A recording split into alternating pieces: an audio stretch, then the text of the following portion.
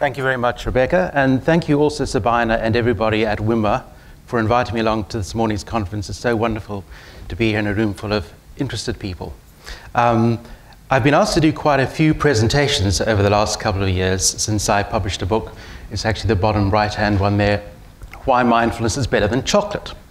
Now, this is a deliberately provocative title.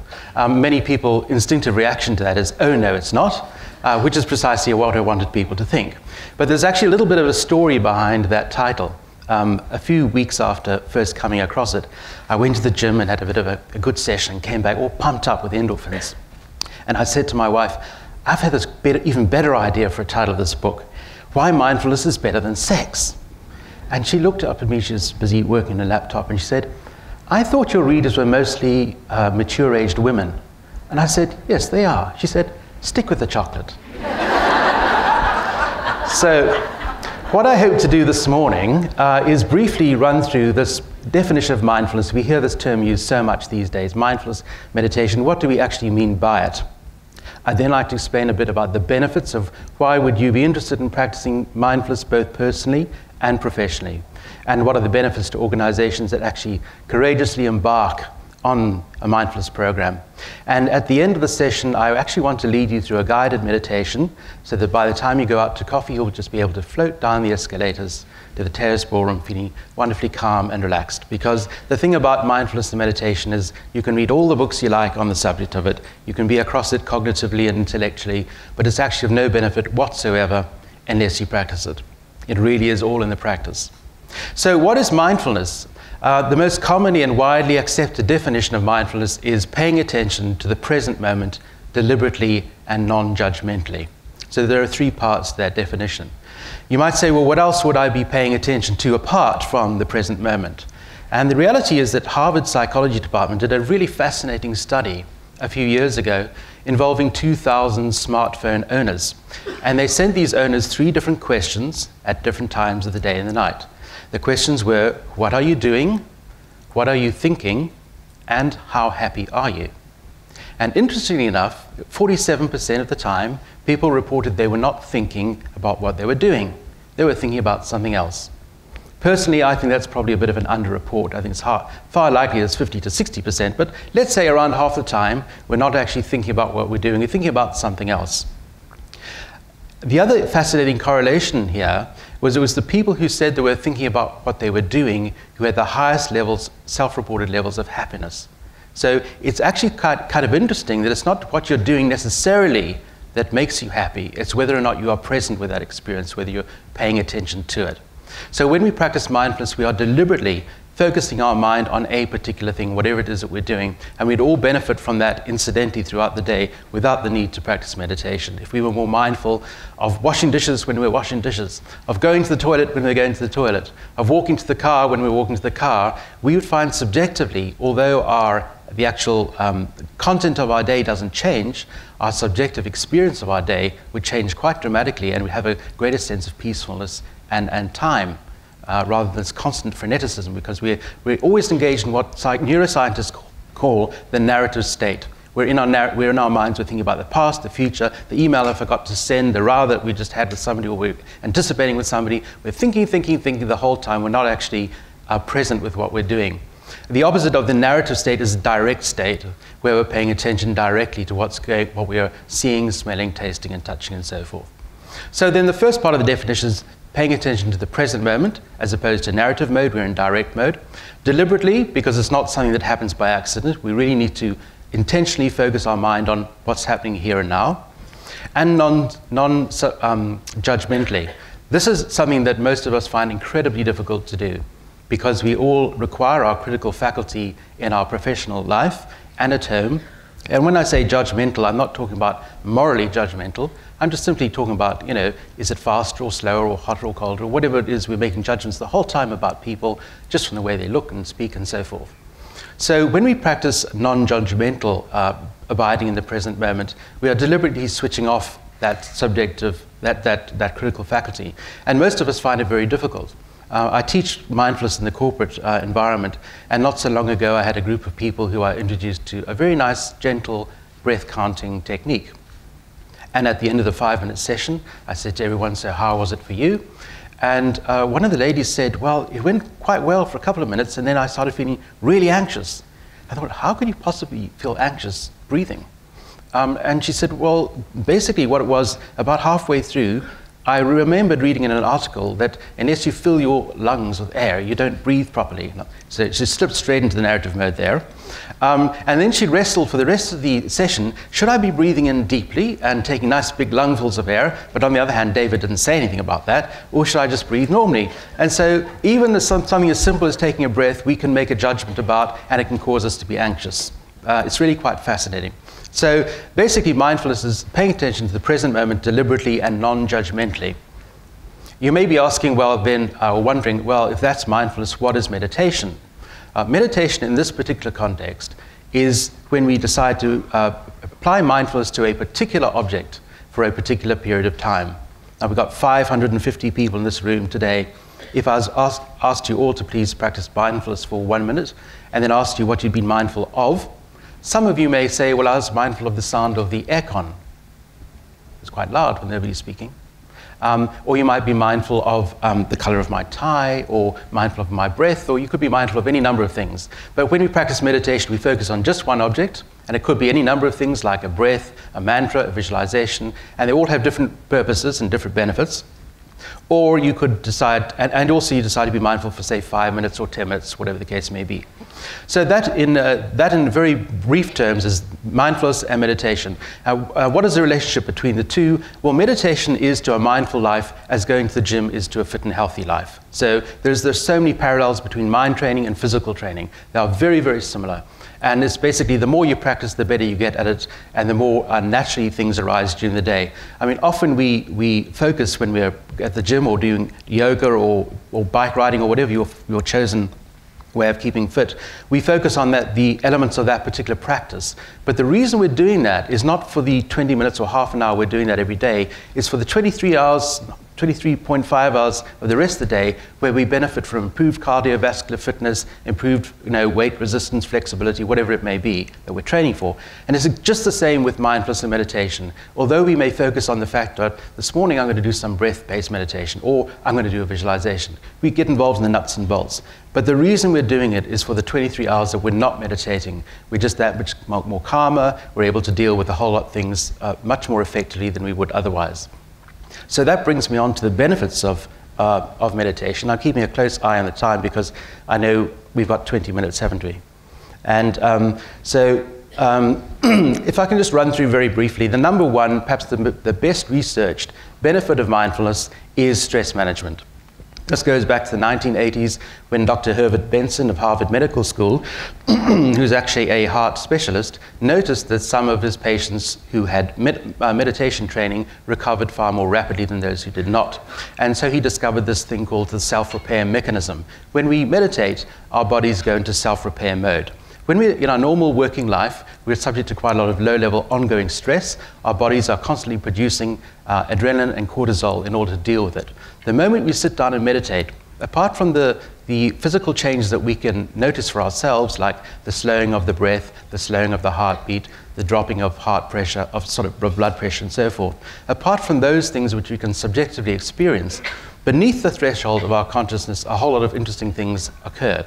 So instead of producing endorphins and cortisol, we start to produce, adrenaline and cortisol, we start to produce endorphins, which are immune-bolstering hormones. We produce a lot more DHEA, which is a steroid which declines with age. In fact, when people meditate for 5 years or longer, not in one stretch, I always hasten to add, they have a biological age 12 years less than their chronological age. 12 years. It's astonishing. But there are more and more benefits that are coming out. So there are many physical benefits from simply practicing meditation for a few minutes every day. There are also a lot of psychological benefits which we can bring directly into the workplace. The most obvious is that when we're focusing our mind on just one thing, we get better and better at it. And that is one of the most transferable skills you can imagine.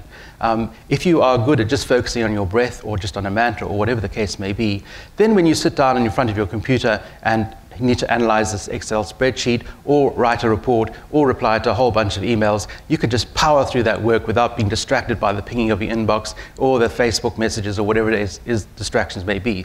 You become far more focused because The more you do it, the better you get at it. Second of all, clarity comes into play. When you settle your mind, you can start to see all sorts of things that you couldn't see before. I use the analogy often of a glass of storm water. You know, after one of these downpours, you scoop that up. You can't see anything through it. It's just full of sediment that's bubbling away. But rest that glass on a table for 20 minutes. The sediment settles, you can see right through it. And it's exactly the same with our minds. Our minds are naturally in a state of great agitation. If you haven't tried meditating before, we will in a few moments, and you'll discover for yourself, if you haven't already, your mind is completely out of control. You know, it is, and it's alarming to make that discovery. You can't even think about something for 5 minutes without the mind going into 1,000 different directions. So when we settle our minds and we get good at learning how to settle it, we can start to achieve clarity. Neuroscientists, again, have studied the brains of meditators, and they show that when we meditate, we produce more gamma waves.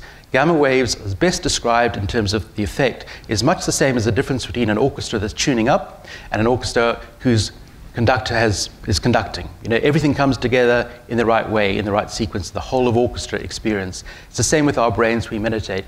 I could tell you so many stories about things that I've seen, commercial opportunities that I've become very aware of simply by meditating. I'm not trying to think about them, I'm trying to think about my breath or something else. But they pop into your mind because your mind has that clarity. And I'm not the only one. You speak to any meditator, they'll tell you the same thing. So focus, clarity, stress management, also our neuroplasticity changes as our brains change. I think you'll all have come across the book by Norman Doidge, The Brain That Changes Itself. That's another, you know, there are so many fascinating bits of work that are done. Another good one to read is Stumbling on Happiness by Daniel Gilbert, the prof of psych at Harvard. And they're all pointing to the same many benefits of meditation and mindfulness. Turning briefly in the corporate sector, there are many benefits for organizations that start to apply mindfulness in the workplace. I do more and more, in fact, people are coming in to ask me to do mindfulness programs, which is kind of encouraging. Some of the most obvious benefits are in London Underground, they did a survey around a team of people that they brought in to meditate, and they found among those who meditated, absentee levels dropped by 50% after the mindfulness intervention than amongst the control sample. Another interesting thing was the staff turnover was dramatically reduced amongst people who were meditators. Far better interpersonal skills and teamwork was displayed by people who meditate. And that comes as no surprise. My partner, Claire Goodman, and I have a company called Organizational Mindfulness, or OM. And at OM, we've found that in little organizations where we've introduced mindfulness, some fascinating things have happened. Like there's one in particular that springs to mind. These two women really just did not get on. It was an older lady and a younger one, and they just rubbed each other the wrong way the whole time. And everyone in the office knew about it. And there's all this sort of dancing around the edges and trying to avoid conflict between these two. But as it happened, I didn't know anything about this. They came to the same meditation sessions over a period of 6 weeks. And at the end of it, a couple of months later, I went into the organization and said, so how's it all going? And boom, boom, boom. And somebody said to me, you know, there's been the most remarkable transformation. These two women who, they seem to almost just like, without saying anything, draw a line in the sand, let go of all their past dissension, and just move on and be supportive. And in fact, now they're incredibly supportive of each other. And that came as real no surprise, because when we practice meditation, especially mindfulness-based meditation, we learn to let go of this cognitive chatter that goes to our mind, and to see it for what it is. It's cognitive chatter. You know, our thoughts are just thoughts. They're not facts, they're not truths, they're not beliefs, they're just cognitive chatter. And the less we can, we kind of attached we become to them, the more we can just let go of them. We can then start to acknowledge the fact that, you know, we can actually like somebody even if we disagree with them. We can actually like somebody very much, even though we might disagree with a lot of what they say. And that's a wonderful discovery for some people to make. So better teamwork is another benefit of mindfulness in the workplace. And we're racing against the clock here, but one last thing I just want to mention about mindfulness in corporate places is mindful leadership. You know, the best predictor of an effective leader has got nothing to do with how hard they will work or how intelligent that person is even. It's not intelligence or hard work. It has everything to do with emotional intelligence, or i.e. delayed gratification, and social intelligence, how good you are at empathizing with others, winning them over, getting them on board. And those are the predictors of mindful leadership, of effective leadership. And more study has been done now on the importance of mindful leadership. It's not just about the intellectual stuff and the intellectual capabilities. It's got far more to do with emotional intelligence and social intelligence. So we have just a few minutes before tea. And what I'd like to do is just talk you through very briefly through a breath-based meditation. So I'll talk you through the best posture. You can sit on a normal chair, that's perfectly all right. I'm not expecting you want to float about in the full lotus position. But you may want to offload anything on your laps. Just turn, you can turn with your backs to me, that's fine. Just turn wherever's comfortable. And plant your feet solidly on the ground. The most important thing in any meditation exercise is to keep a straight spine, okay? So I always urge people, BBC, bum and back of chair, that helps you keep a nice straight spine. Plant your feet firmly on the ground. You can have your hands in, there are very few thou shalts and thou shalt nots about meditation. You can either have your hands on your knees or like that. You always see the images of normally very attractive young girls on the beach sitting in magazines on forests for some reason. But anyway, you can do that. But I learned just to put my right hand on my left and join the thumbs, closing the circuit. Okay. Keep your shoulders just nicely rolled back. And with your head, you can adjust your tilt of your head. So if you're feeling a little agitated right now, a lot of stuff going through your mind, it's better to tilt your head slightly lower. If, on the other hand, you're feeling a little bit drowsy, then maybe keep your head more upright. Either close your eyes or just have a point a meter or two ahead of you, just fix it in a slightly unfocused way. Just park your eyes there.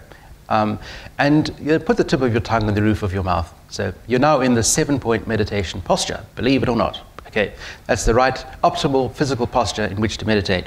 And I want to reassure you we'll only be meditating for 5 minutes, so it's not going to go on for long. As important as being in the right physical posture is being in the right psychological posture. So you need to just give yourself permission for the next 5 minutes.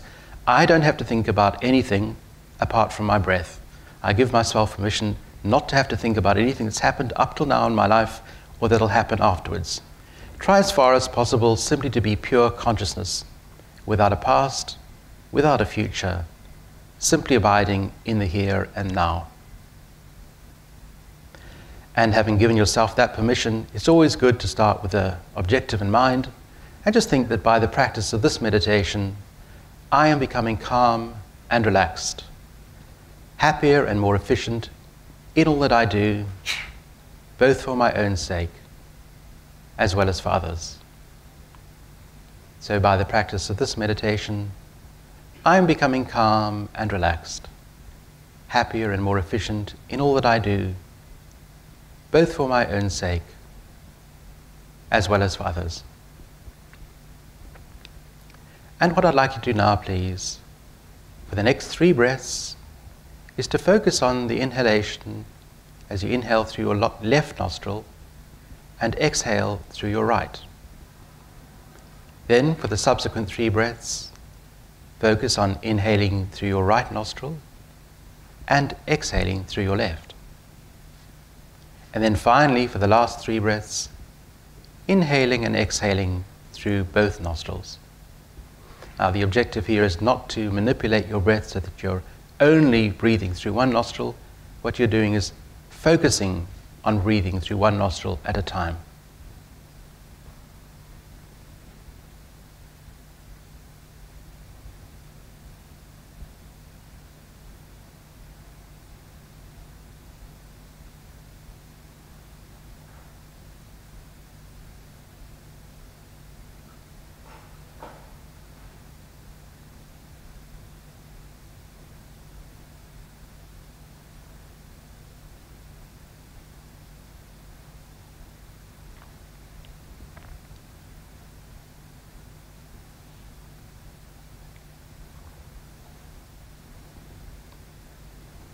As we get a little bit further into the meditation, try and be even more forensic in paying attention to every element of each breath.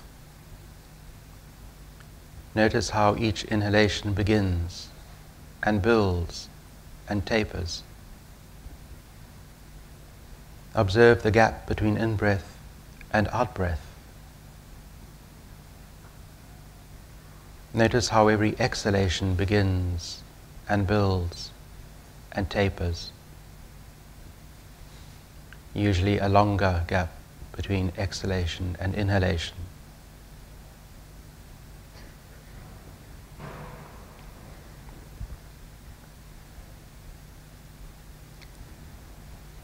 We have just 1 minute of this session left. Whatever the state of your mind has been for the previous few minutes, try and make these last 60 seconds as focused as possible.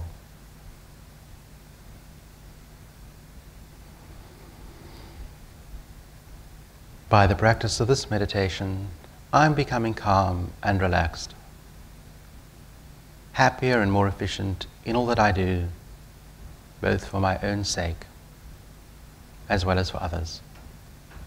And in your own time, open your eyes and come back to the room.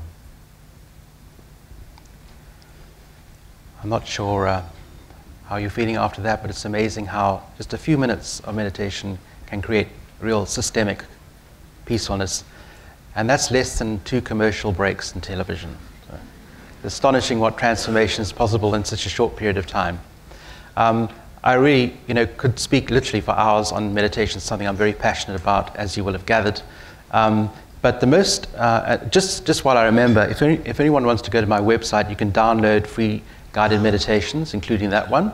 So if you'd like to, it's like stabilizer wheels on a kid's bike. It's useful to have while you're still learning to be on the big two-wheeler. So feel free. I just want to end by saying, meditation has so many benefits, which I've talked about: stress management, clarity, focus, emotional resilience and regulation, and as well as all the corporate and operational benefits, organizational benefits.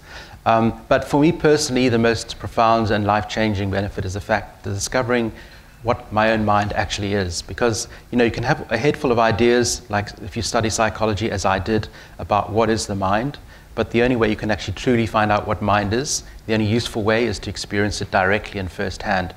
Meditation gives us that opportunity. And when we do, we make the discovery that each of us has within him or herself a wellspring of peacefulness, boundless tranquility. We all have it. It's already there. We don't need to manufacture or fabricate it. It's right there. All we need are the tools to, if you like, mine it, to find it, to extract that resource. But we all already possess that. And I would really encourage all of you to give serious thought to doing that, because for me, it's been the most life-changing thing, the most profoundly beneficial thing, and I'm absolutely sure it could be for you too. So thank you very much for your time.